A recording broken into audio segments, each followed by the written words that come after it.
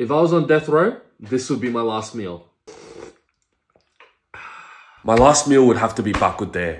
Meat, bone, soup. I think if we all really had to choose a last meal, it wouldn't be the best tasting meal. It would be the meal that brings back the most memories.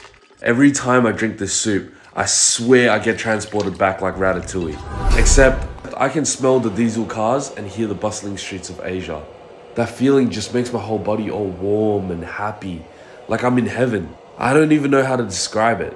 You know what I mean? Then right there at that beautiful moment when I finish my last bite, you can end me, and I'll be smiling.